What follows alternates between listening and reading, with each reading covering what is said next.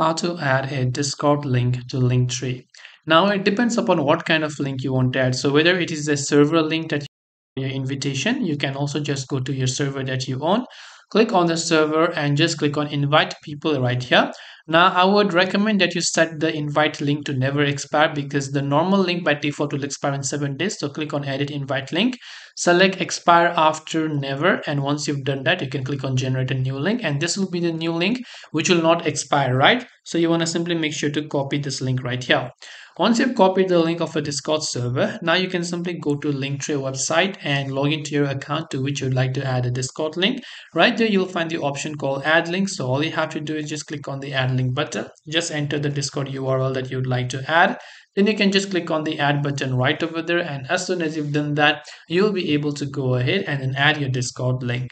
So I hope that this video really helped you. If you have got any further questions, feel free to also leave them down in the comment section below.